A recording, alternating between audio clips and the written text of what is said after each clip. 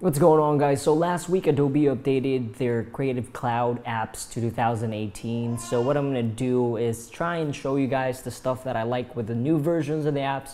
We're going to start with Premiere, and it's going to be real quick. So let's go ahead and fire it up. I opened my timeline here, and the first thing that I really like about this new update is the export option for publishing to YouTube, which they did add. So if you go to File, Export, Media, you're gonna go click on Publish.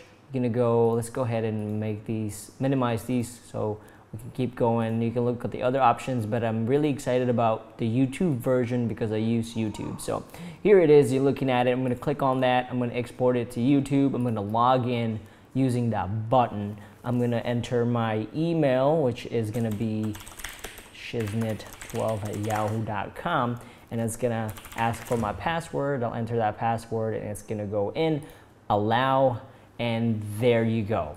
That's amazing. That's gonna save you guys so much time. So let's go ahead and click on the channel. We're gonna click on a playlist. If I want to add this video and any other playlist, you can do that. You can do the title, test, and I'm gonna do, you can do the usual description and then the privacy, private, public, unlisted. Private is just you can view this video. Public, everyone sees it. Unlisted, you can have a link and send that to anyone and they will be able to watch that video.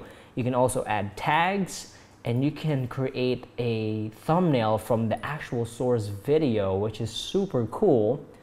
So if you go like right here and you go use current frame, that's going to use the thumbnail for that. Or you can upload a thumbnail from your computer as well. And you also have an option for deleting the local file after the upload, so you don't have to actually create a file in your computer. It's just gonna go straight to YouTube.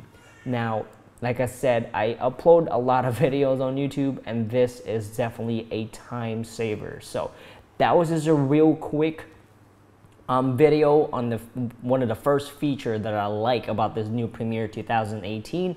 I have some more videos later. Thanks for watching, and I'll see you guys later.